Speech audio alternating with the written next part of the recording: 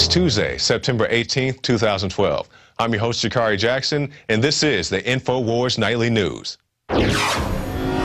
Tonight on the Infowars Nightly News, Jakari Jackson speaks with a Noble Live filmmaker, Holland Nieuwenhof, about the potential for upcoming false flag terror. Plus, a historic battle between the judicial and executive looms as Obama's White House pushes its unconstitutional dictatorship on unsuspecting Americans. Then, the DHS purchases 200 million more rounds of ammo. All that and more on the Infowars Nightly News.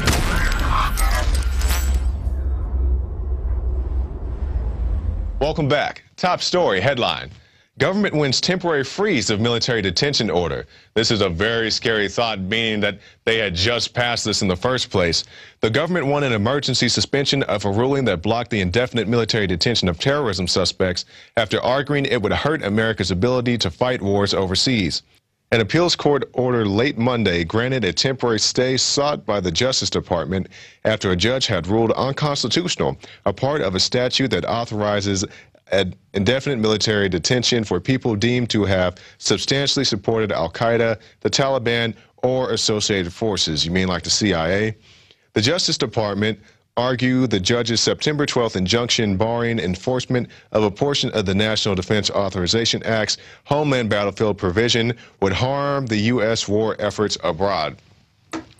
I seem to be a bit confused of how a Homeland Battlefield provision keeps you from handling business overseas. You turn the homeland into a battlefield, and that somehow keeps you from getting some terrorist in some far-off country who probably doesn't even exist, or you've killed 3 or 4 times. It's pretty much a ridiculous scenario, and we had just won a victory by having this removed, and now it's right back there less than a week later. So stay tuned to the Infowars Nightly News. They may change it again by the end of the week and make it even worse. I don't even really know what to say about this. It's really ridiculous, and we see people hard at work at keeping the NDAA alive, even though it's the Patriot Act on steroids. It's a horrible piece of, I don't even know what you call it, and probably words I shouldn't call it here on the Nightly News. But hopefully keep fighting good judges and get this overturned, because we don't need anything like this in this country, nothing remotely like this, to where you can be snatched up in the middle of the night and disappeared into a black hole where nobody can find you. Even the FBI say they don't like this. So stay tuned to the Infowars Nightly News as this story develops. Next story. Headline: Pentagon doesn't trust its own robots. That's right. There's a lack of trust among operators that given unmanned system will operate as intended, found the Defense Science Board.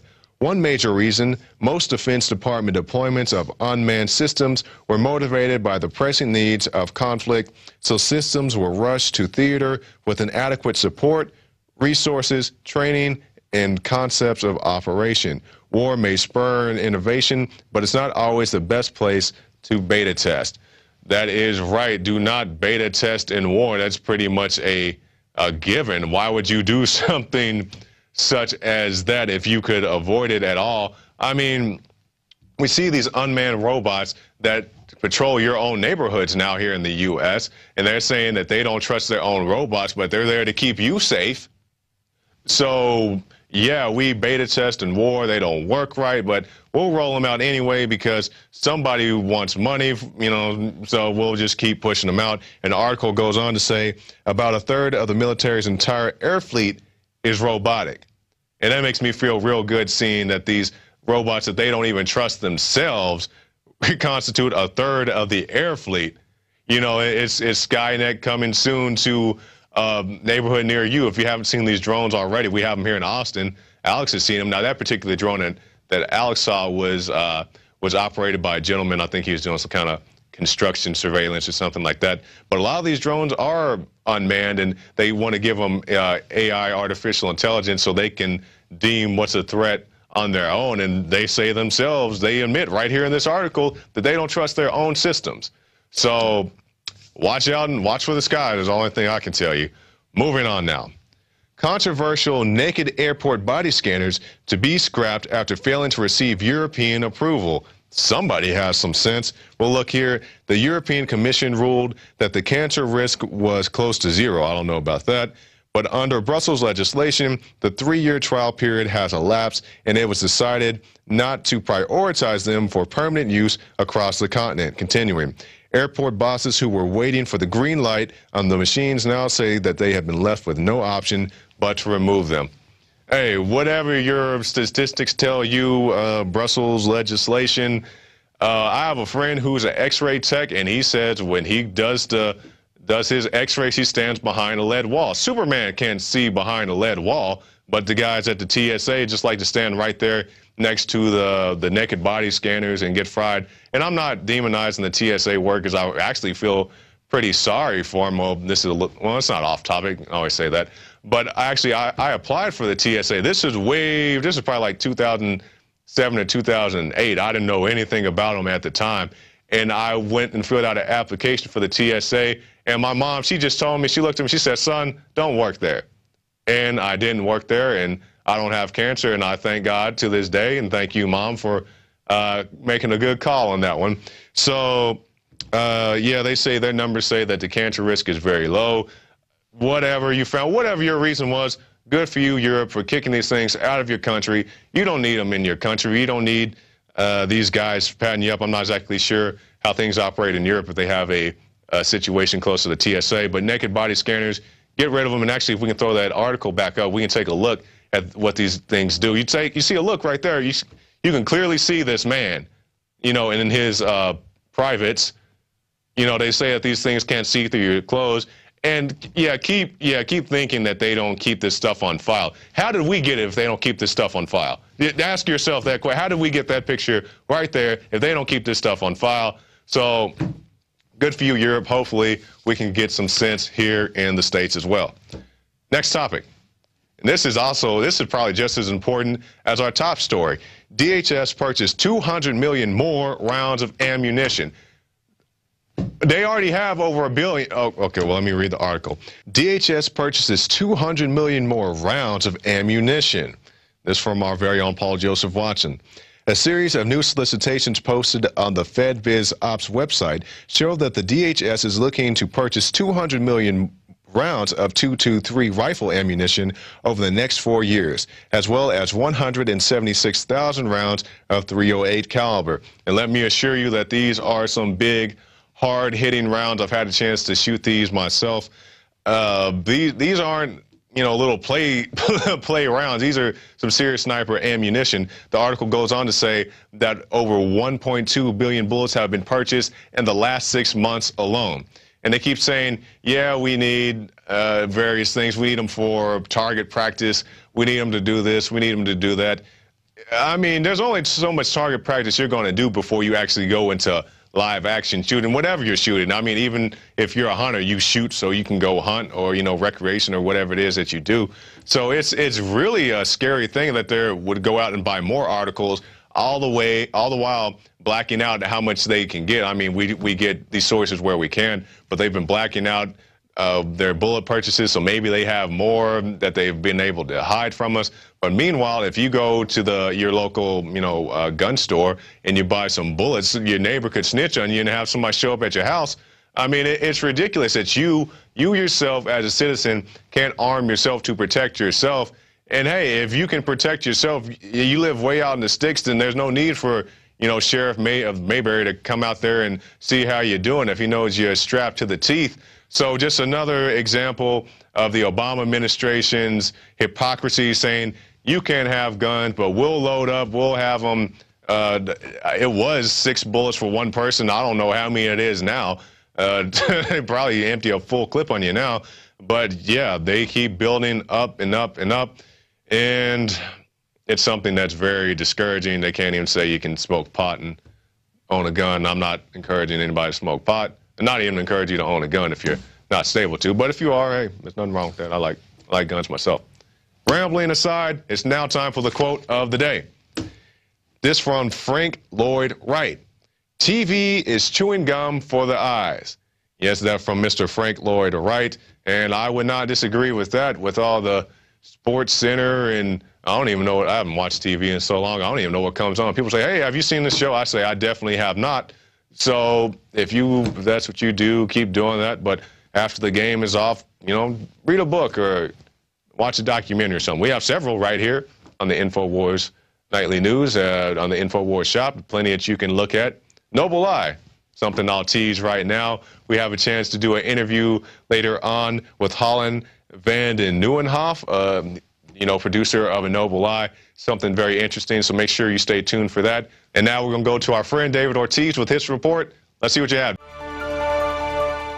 Thank you, Jakari. For Infowars Nightly News, I'm David Ortiz.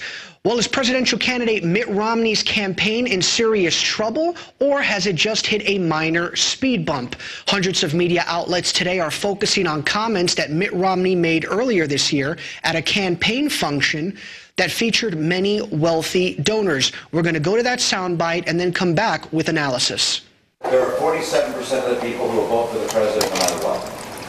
All right, there are 47% who are with him, who are dependent upon government, who believe that they are victims, who believe that government has a responsibility to care for them, who believe that they're entitled to health care, to food, to housing, to you name it. But it's an entitlement, and the government should give it to them. And they will vote for this president no matter what. Well, in my estimation, people are missing the bigger picture. And the bigger picture here is that you've got three groups of people, all which have hurt this country severely, that are bickering amongst themselves and trying to see who can pose as the saviors of the country. Now, those three groups are the Democrats, the Republicans, and obviously the bankers. In this situation, Mitt Romney is stating that socialism has hurt this country, and certainly there's no question about that. The welfare state has hurt this country. He is right in his analysis. However, where he is wrong is that he is trying to pose as the savior, when in fact, he is a crony capitalist. He supports several wars. So the Republican Party is the party of warfare. And obviously that indebts the nation as well. So where Mitt Romney is right is obviously in criticizing this. He should not retract his statement in my estimation. But in trying to pose as the savior, and trying to get his party to pose as the savior, that is where he is wrong. Obviously, the third group of people that is hurting this country is the bankers. They obviously hurt our economy, and then Helicopter Bernanke comes in stating he's going to help this country by printing more money. That's obviously a cover as well. So three groups of people bickering amongst each other, trying to see who can be positioned as the savior of the country. In other news, today on Infowars.com, Paul Joseph Watson posted an article titled U.S. Caught Creating 3 New Computer Viruses. The article states researchers working for both Kaspersky and Symantec have separately discovered that the United States is almost certainly responsible for 3 new viruses that are being used in Lebanon and Iran to conduct espionage, having already been identified as the culprits behind the 2010 Stuxnet virus and this year's closely related Flame virus. Later on in the article, it reads, Kaspersky and Symantec experts are still unsure as to what the newly discovered viruses are designed to do, but have confirmed that they are operating in the Middle East, including Iran and Lebanon, and that the, quote, approach to uploading packages and downloading data fits the profile of military and or intelligence operations, end quote.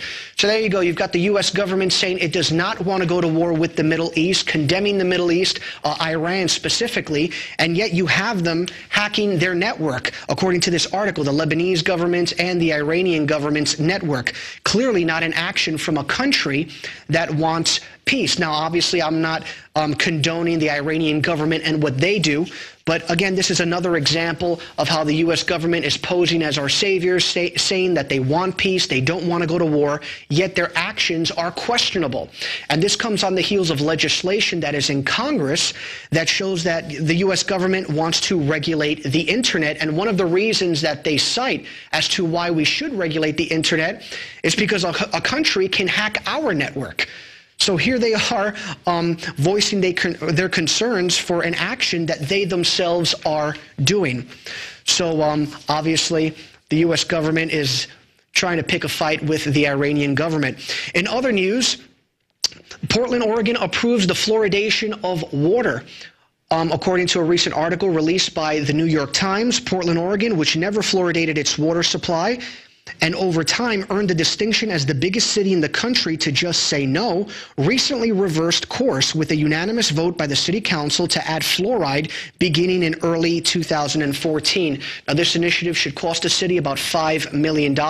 Obviously, we talked at great length about the ills of fluoride and how many studies show it should not be ingested. Again, a recent Harvard study shows that by ingesting large quantities of fluoride, someone could lower their IQ rate by as much as 20 points. Now, there are activists in Portland that say they want to overturn this decision. However, they do acknowledge it's going to be extremely difficult. So if you want this decision to be overturned, obviously help those in the Portland area that are trying to do so. And also in the article, it points out that the Center for Disease Control and Prevention has called the introduction of fluoride in municipal drinking water after World War II one of the 10 greatest achievements in public health of the 20th century, up there with vaccination and motor vehicle safety improvements. So obviously the CDC thinks that fluoridating your water is just dandy, as are vaccinations. We obviously know otherwise. Now, earlier in this segment, I talked a little bit about presidential politics, and today in New York City at New York University, former Minnesota Governor Jesse Ventura attended a public rally with presidential nominee Gary Johnson. Now, we do not yet know if a formal endorsement was made at this event. Neither the governor's websites point this out, but it's very well known that Jesse Ventura on record has supports Gary Johnson for president, and it's good to see these two governors together promoting the libertarian and constitutionalist cause. So they were at a public rally today at NYU with Judge Napolitano talking about libertarian causes. We don't know if this led to an official endorsement, but obviously Mr. Ventura does support Mr. Johnson for president. Now, earlier this year, I had the pleasure of speaking with Mr. Johnson, and he explained to me several reasons as to why it is important to support his candidacy. Among them, this reason. If the Libertarian candidate for president gets 5% of the general election vote, something that has never happened before, but I'm going to suggest that that is a real possibility. If that happens, the Libertarian Party would receive $90 million in federal matching funds, which would be an absolute game changer. I am also advocating on the part of the fair tax. I'm advocating throwing out the entire federal tax system. So no more income tax, no more corporate tax, no more withholdings from your payroll check. Replacing all of that with the fair tax, which is a 23% consumption tax, which ends up being cost neutral over a very short amount of time. It's really the answer to making American goods and services competitive. It's the answer when it comes to exports and China. And in a zero corporate tax rate environment, if the private sector does not create tens of millions of jobs, I don't know under what case the private sector would create tens of millions of jobs. To see more of this interview, go to the Alex Jones channel on YouTube, go to the featured playlist section, and click on Alex's favorites. So there you go. You've got Gary Johnson also talking about some of his economic initiatives. And obviously he talked earlier in the interview about why it's important to support the Libertarian candidate to get above the 5% threshold. We know that the two-party system hates competition. We saw that with Ross Perot. 1 year, he met the threshold of 10%. He was polling at 10%, which was the threshold on several polls, and he was allowed to debate. The next presidential cycle, the two-party system increased it to 15%. They demanded that a third-party candidate had to be polling at 15% in several polls, so they hate competition. So it's important to obviously support Mr. Johnson's candidacy to get that federal funding. Well, we're going to come back with Jakari Jackson, who spoke to the producer of the great film A Noble Lie. Obviously, it talks about false flag attacks. So we'll be right back in a moment with that interview. And welcome back. Our guest tonight is Holland Nieuwenhof. He's no stranger to our viewers. He's an Oklahoma native. He served as a rifleman in the Marine Corps. He became an activist to expose government lies and cover-ups. You can find him on freemindreport.com and also at noblelie.com. He's a researcher and producer for the film A Noble Lie. He joins us now. Welcome, Holland. Thank you. Thank you very much for having me on. Okay, Holland, for our new viewers, can you just take a few minutes and summarize A Noble Lie? What made you want to get involved, and what exactly the film's about? A Noble Lie, Oklahoma City, 1995, is an expose of the Oklahoma City bombing in the light of new and suppressed evidence that exposes the official story to be a lie. We've won 8, actually been awarded or recognized in 8 film festivals, 8 or 9 thus far, and we've achieved a lot of success in reaching out to the mainstream and showing them that the evidence for the Oklahoma City bombing is very damning of the official story, and it doesn't quite make sense. Excellent, excellent. Now, as far as Oklahoma City, we know it to be a false flag. There's been a lot of talk about false flags recently. Well, this isn't so much of a recent report, but we've heard MSNBC claiming that Obama needs a new, quote, Oklahoma City to reconnect with the American people. I'm an Oklahoman, much like you. I remember being in 3rd grade when the bombing took place. So how does that make you feel to hear things like Obama needs another Oklahoma City to reconnect with the American people? Well, it's insightful to their point of view because they view these events, the tragedy associated with them, as political opportunities, not as tragedies for the nation. These are things to be taken advantage of and also perhaps instigated to fulfill a political agenda. President Bill Clinton himself told reporters on Air Force One that, they were asking him how he won re-election when he was suffering so much criticism. He told them Oklahoma City, right, because the bombing brought the country together. Now, things with Oklahoma City, we hear a lot of speculation, a lot of the questions of the official story. If you could point out to people one particular smoking gun, or maybe you have a few smoking guns that you'd like to point out to people to, reassure them that this was a false flag, a self-inflicted wound, what would you tell people? Well, there's varying levels of evidence. You can take eyewitness evidence for what it is, and although the eyewitness evidence almost 100% denies the official story, is contrary to what the government says actually happened, let's look at the science, because science cannot be denied. We know that the exterior truck bomb embodied in the Ryder truck was not the sole cause of destruction, despite what the government says. So some people may say, well, why don't you conduct a simulation and find out what happened? Well, we don't have to, because the Air Force did. As showcased in A Noble Lie, the first time that information's ever been given to the public in that manner, the Elgin Air Force Base, the Wright Armament Laboratory, they conducted a simulation of the Oklahoma City bombing. They actually took a test structure, a 3-story test structure that was very shabbily constructed. There was no roof, and they exploded a bomb like McVeigh and the FBI said it had been built.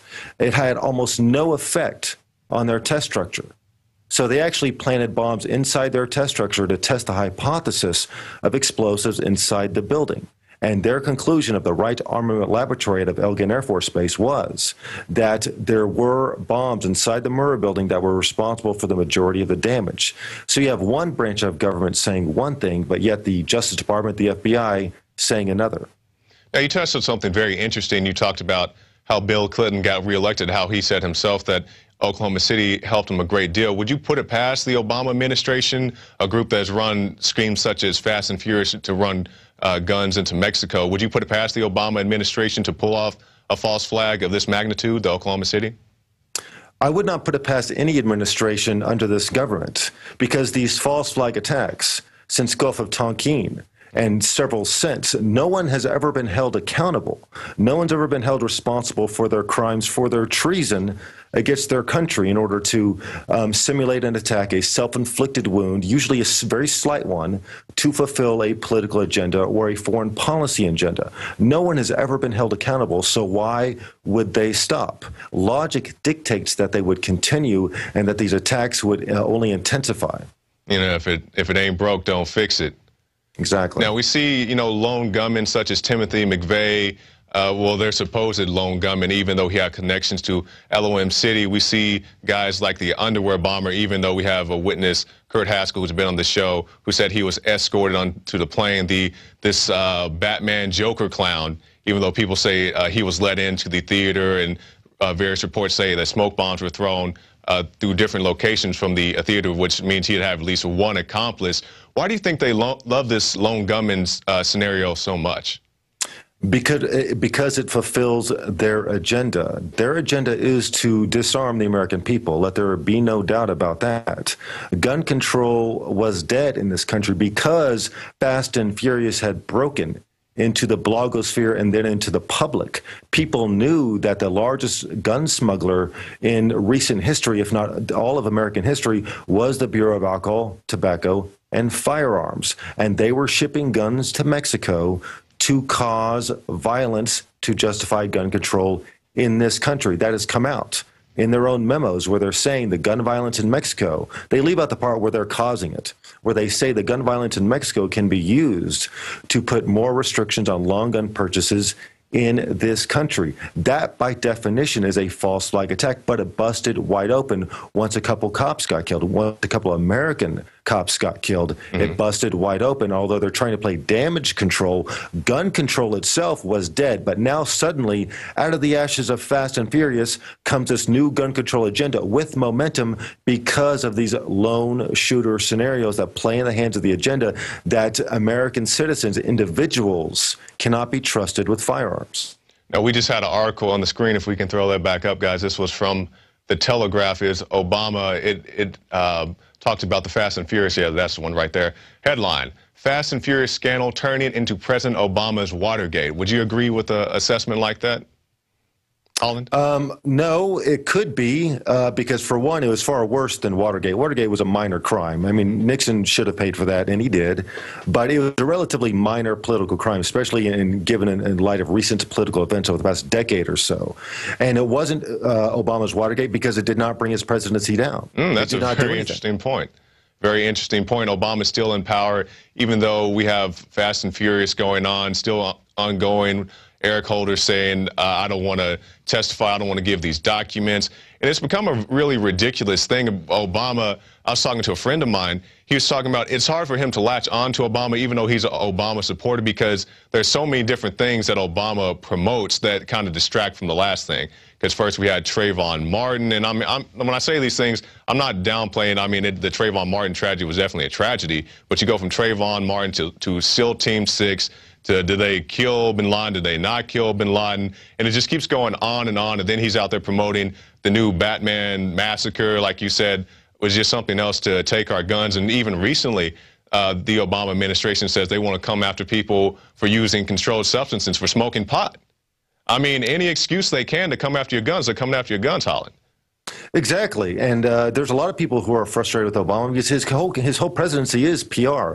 He has done nothing for the people, nothing for those people he promised he would do things for once he became president.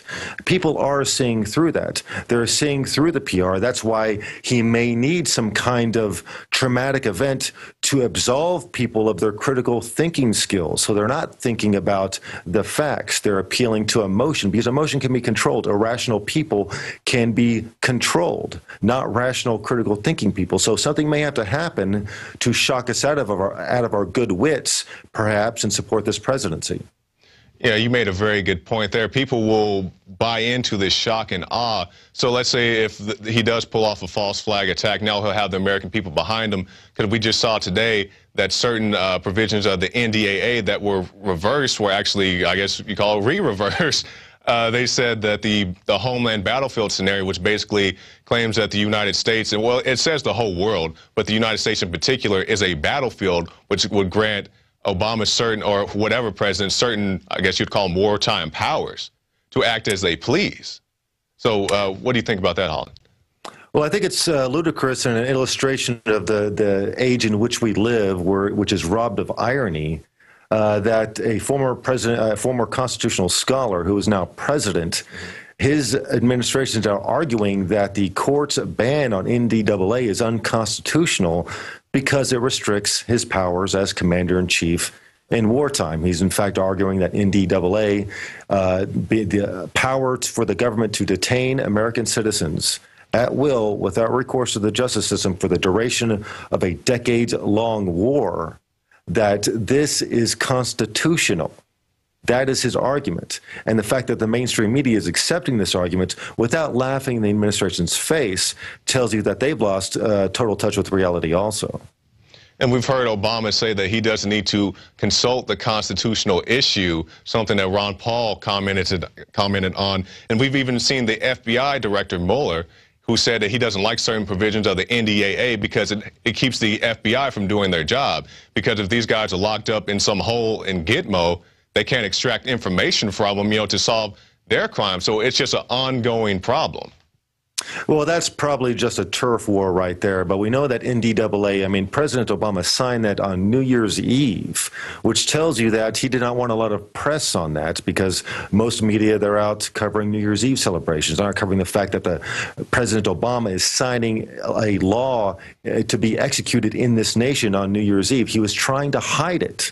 And now he's arguing in the court, before the Supreme Court, that they must have this power to detain and hold American citizens at will for suspicion of associating with, quote unquote, terrorist sources. And that can be construed to mean anything. It's very dangerous. I mean, like Ron Paul, the fact that Ron Paul was detained on the airport tarmac right after the political convention and accused of being a terrorist threat, that was not mere incompetence. I know the TSA is composed of a lot of dim bulbs, but they're not that dumb. That was intimidation. That was political intimidation. That was the federal police of this nation. Well, they're not even actually police, the federal security guards officials being used as a political intimidation tool. That's not supposed to happen in this country. So what's going to happen in 2016 when an independent presidential candidate runs?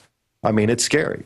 And we've seen TSA, we've all known that they were going to leave the airports eventually, and they are out on the streets. They're even showing up at political events, Paul Ryan, Mitt Romney events. But if I could switch gears here for a second, we have an article, Infowars.com headline, Panetta, U.S. will attack Iran if it decides to build nuke.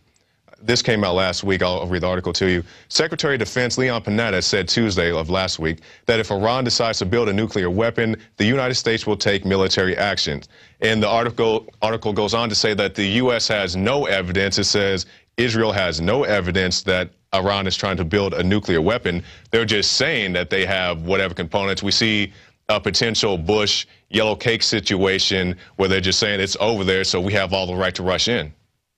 Well, they've laid the forms for war. They just have to pour in the concrete. It's all there. They're not going to rip down the forms, and they have to take Iran.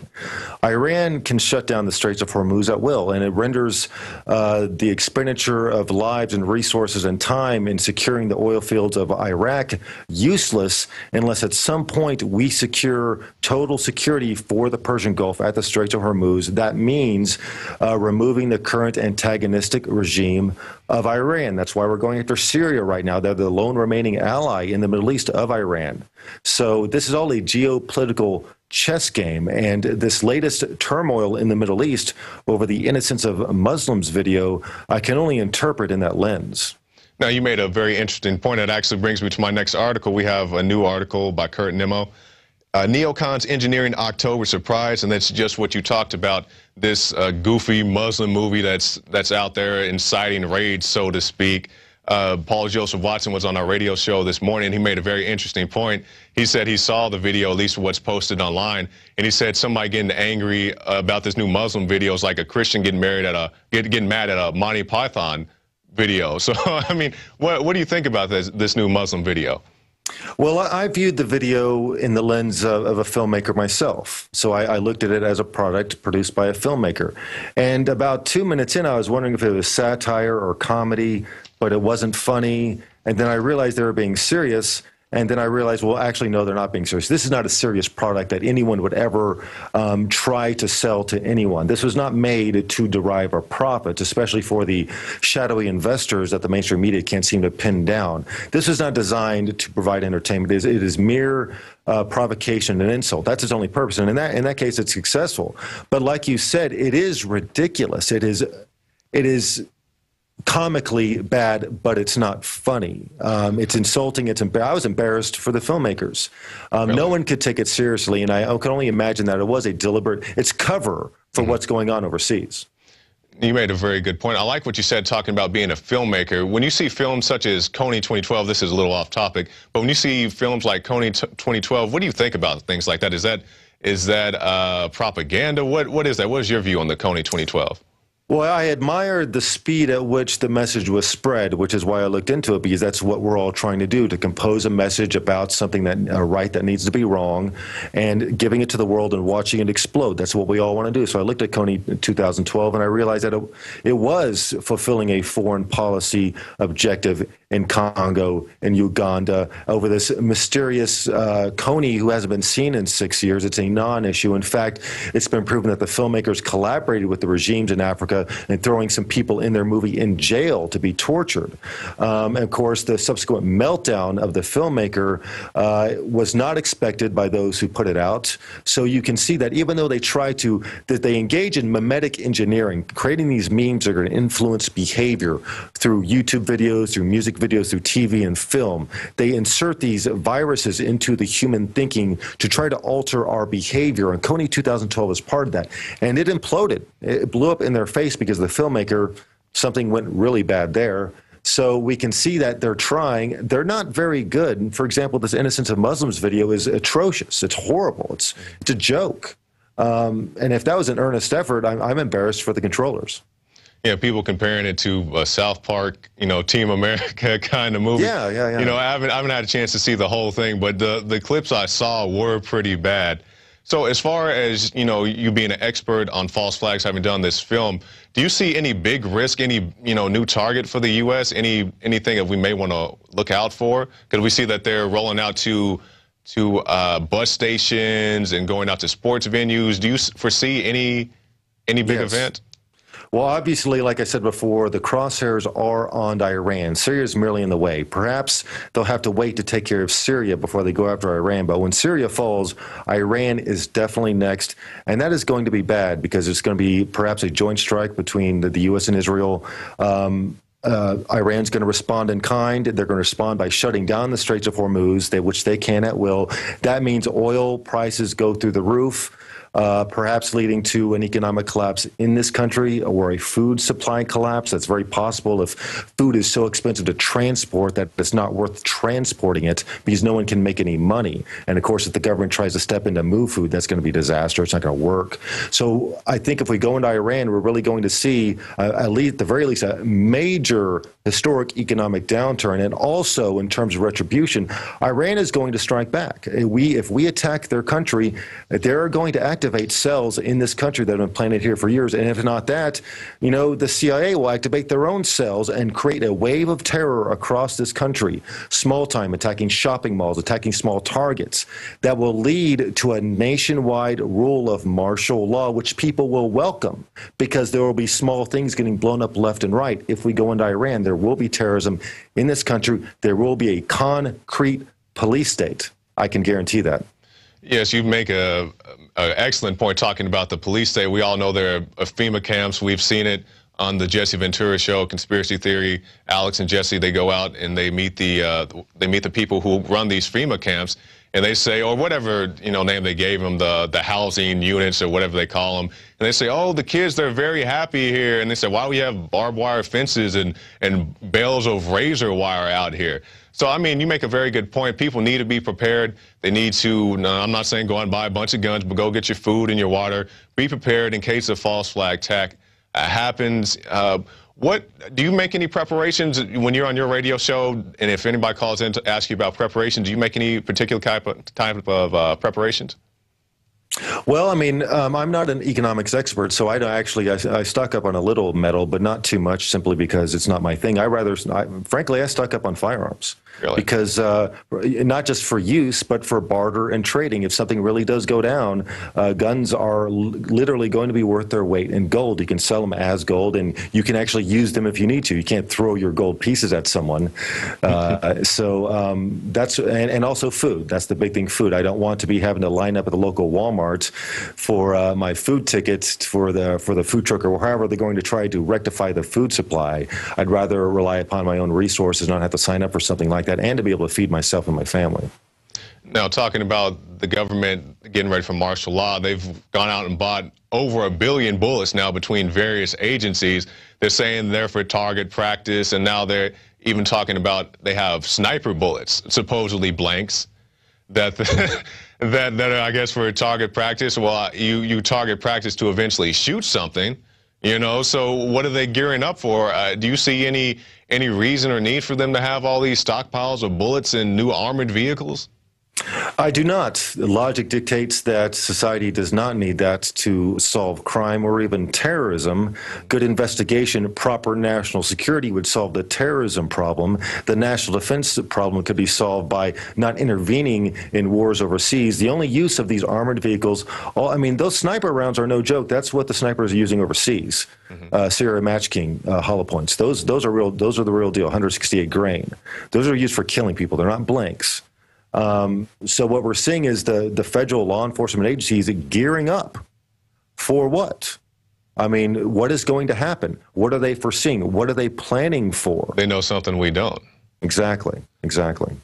All right. Our guest is Holland Vanden Nieuwenhof. Could you give us your sites?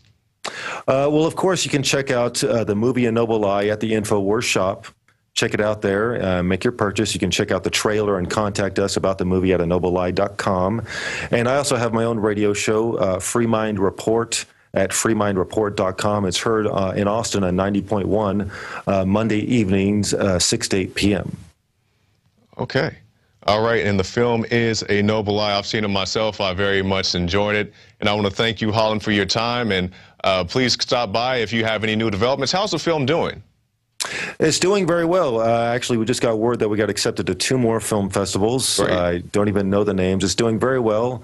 And we're actually working on a current project right now called State of Mind, the Psychology of Control, which is a treatment of mind control, examination of the concept of mind control on a societal and individual level. All right. Our guest is Holland Vanden Nieuwenhof, and we definitely thank you for your time, Holland. Thank you. Thank you very much. All right. And there he goes, ladies and gentlemen, another excellent breakdown of the coming police state. And like he said, get ready. They could roll out martial law at any moment. They could roll out a new false flag at any moment, so just be prepared for that. The film, A Noble Lie. You can get your copy of A Noble Lie at the Infowars shop. You'll see it right there for $19.95. A great film to show your family and friends, people who are skeptical of false flag situations we see in this film. That well, the official story says that Timothy McVeigh never stepped foot inside the Murrah building, but even though there were bombs found inside the Murrah building, so if he never went in there, how did those bombs get there? And that's not speculation. You can see on the film the then governor of Oklahoma, Frank Keating, saying that there were bombs found inside the building. So a great film.